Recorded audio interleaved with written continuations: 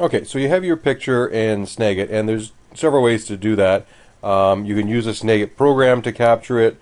You can create a new image all on your own. You can copy it to the clipboard and paste it. If you go new from clipboard, it will actually create an image file from your clipboard, which is kind of nice if you do it on the web. You find an image on the web, you copy it, and you paste it here, or you can open it just as you would any other file. In any case, your picture is now in Snagit.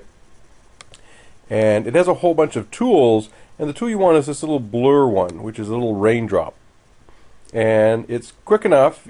You set your smoothing to figure out how blurry you want it, and then you just draw a box around what you want to blur.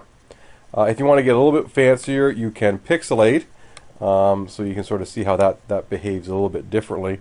It actually creates little pixels. Yeah, that's how you do it. It's really quick and easy. What's also nice is you can use the other tools and actually highlight and draw arrows on things.